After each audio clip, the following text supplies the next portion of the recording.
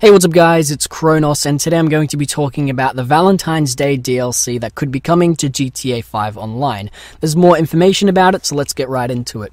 So the tunable files for Grand Theft Auto 5 has actually been updated today, the 13th of February, and it's basically edited the configuration for GTA 5 Online, linking to Valentine's Day DLC. So some new variables have actually been added to the next generation consoles through these tunable files.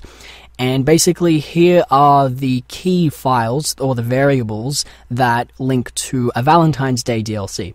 So it basically says turn on a Valentine's event, value false. And this is to do with turning on or off the Valentine's Day DLC items from last year.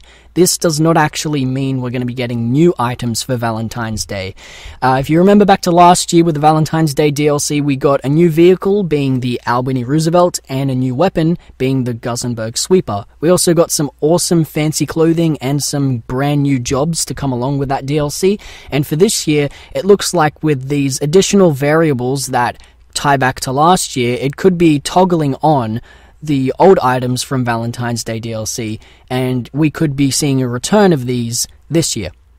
Another variable was also added, and it also mentions turn on Valentine's event XP, and this is to turn on or off the XP in the Valentine's Day events. So with these DLCs, Rockstar Games also like to have special events where they increase the amount of RP and money that you get from events.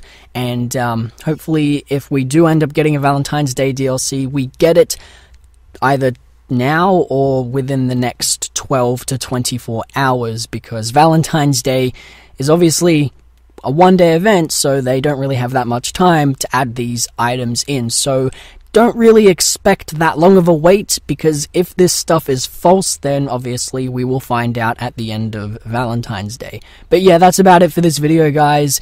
All of this information has been linked in the description down below, so if you want to check out the forum post by NeilXMods, then you can do so. I'm just relaying the information to you guys, so hopefully you do get excited about this possible Valentine's Day DLC event. So thank you all for watching, guys, and I hope you enjoyed.